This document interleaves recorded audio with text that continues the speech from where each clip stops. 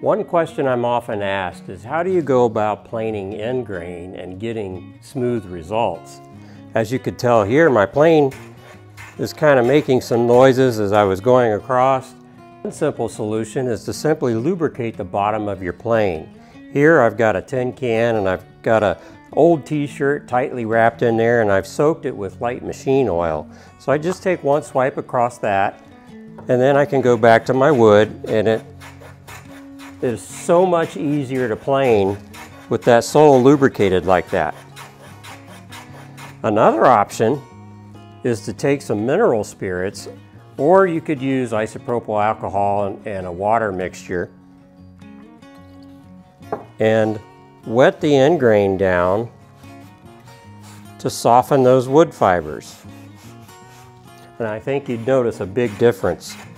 Now, one of the problems we have with planing end grain is that you can see here I'm starting to get a little blowout where the plane exits the wood, and those fibers on that back edge are not supported anymore.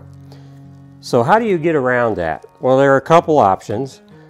Option number one is to simply form a slight chamfer on that back edge, and then you could come back and plane the end grain,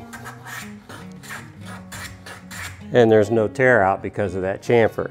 Now, sometimes that chamfer is not a good thing because you want that piece is going to be an appearance piece, and you don't want that chamfer on that workpiece. So what's option number two? Option number two for avoiding tear out on the back edge of your workpiece is to take a piece of scrap that's the same thickness as your workpiece and clamp it in your vise right up tight against your workpiece so that it supports those fibers on that back edge.